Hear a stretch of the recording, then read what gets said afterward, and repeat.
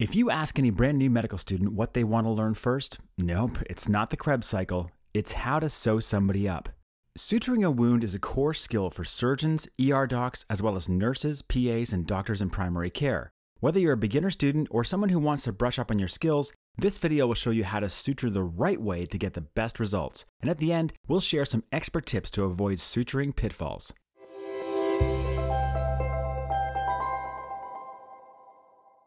Whether it's a surgical incision or a laceration you're closing, the goal is the same. Maintain the wound edges together throughout the healing process so the skin and subcutaneous tissues can heal properly and with a good cosmetic result. There are various suturing techniques used for different purposes. The most common skin closure is a simple interrupted suture, and that's what we're going to discuss here.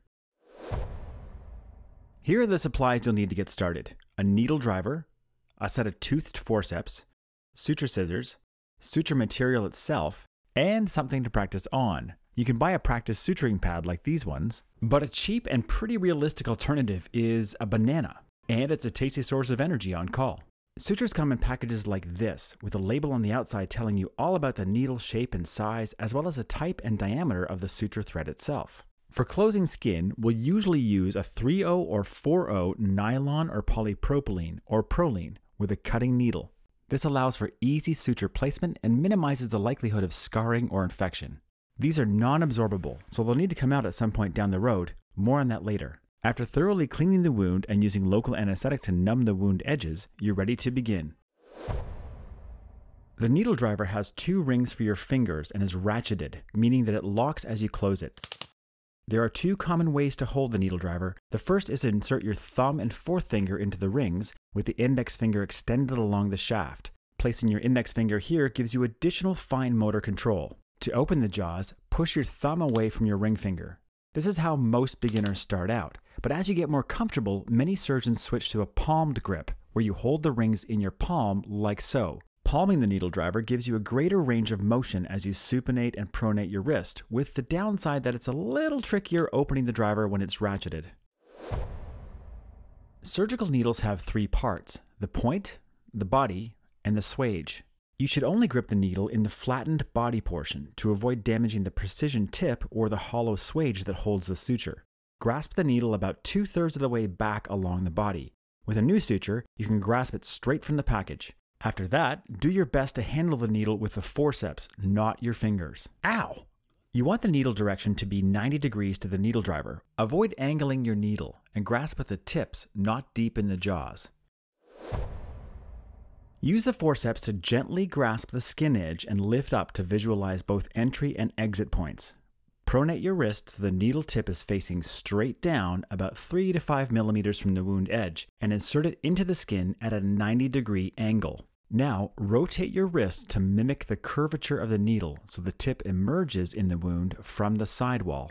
You may need to use your forceps to reflect the skin for better visualization. Ideally, the depth of your suture path should be about the same as the overall width, so usually about 0.5 to 1 centimeters. Continue to rotate the needle through until most of it is sticking out of the wound. Let go of the skin edge and grab the needle body with your forceps. Now release the needle driver and pull the needle through the rest of the way. Pull most of the suture through the initial bite. Now do the other side. Grasp the skin edge and lift up. Enter the tissue at 90 degrees and at the same depth as your first side. Rotate your wrist to drive the needle in a circular path so it emerges from the skin at 90 degrees and the same distance from the wound as your entry point. You can use your forceps to push down and stabilize the skin, which makes this step easier. Once more, grasp the needle with your forceps and let go with the needle driver. Pull the suture through until you have a tail of about 2 to 4 centimeters. Now drop the needle on your sterile field. Don't worry, it's not going to hurt anything. Now it's time to secure the suture by performing an instrument tie. Hold your needle driver between the 2 suture ends in the same orientation as the wound. Grab the long end with your other hand and wind it loosely around the tip of the driver once, and then again one more time. Then reach with the needle driver and grasp the short tail. Pull the tail through the loops and pull gently until the knot is lying on the skin and the wound edges are together. Pull your tails perpendicular to the wound, not parallel, to ensure the knot lies flush with the skin. Let's see that again.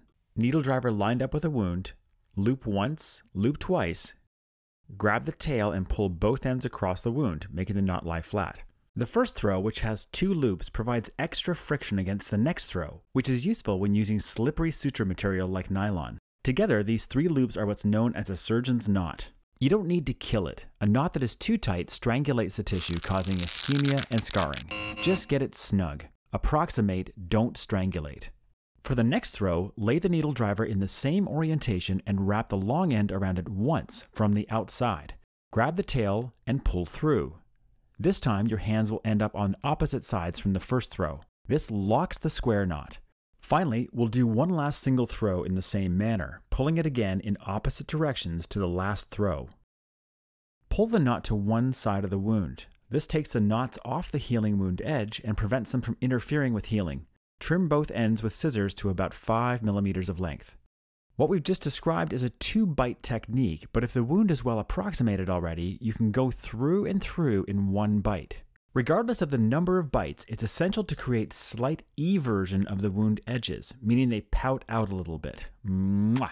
The reason for this is twofold. You want dermis contacting dermis to create good wound strength as it heals. An inverted wound edge puts 2 layers of keratinized epidermis together, which won't heal well, so the wound repair is more likely to fail. And secondly, as a wound heals, it'll contract, pulling the everted edges down to lie flat.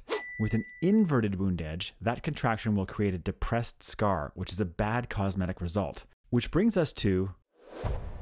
Here are some suturing tips and tricks. First, the shape of your bite is important to ensuring proper eversion. Entering and exiting the skin at 90 degrees creates a shape like this, which promotes eversion. A common novice error is to enter on a shallow trajectory, which promotes inversion and poor wound healing. When you're looping the suture over the needle driver, make sure you go from outside in. This creates a square knot or a reef knot, which is strong. If you loop from inside out, you'll be creating a granny knot, and everyone knows that grannies are sweet but not strong. Keep your needle drivers in the middle of the 2 ends of the suture to make sure you're creating square knots. How do we space our sutures? Place your first suture in the middle of the wound and then bisect each open section with an additional suture. If you start at one end and move toward the other end, you risk misaligning the skin edges and getting a dog ear. The sutures should end up being spaced about as far apart as the width of your suture. You want to avoid crooked, unevenly spaced sutures like these ones. Different skin locations require different suture sizes and care because of skin thickness, location near a joint, and the desire for an excellent cosmetic result, such as on the face. Here's a handy chart with general guidelines for what to use where and when to remove the sutures. When you make your loops for the instrument tie, loop your needle driver well away from your knot.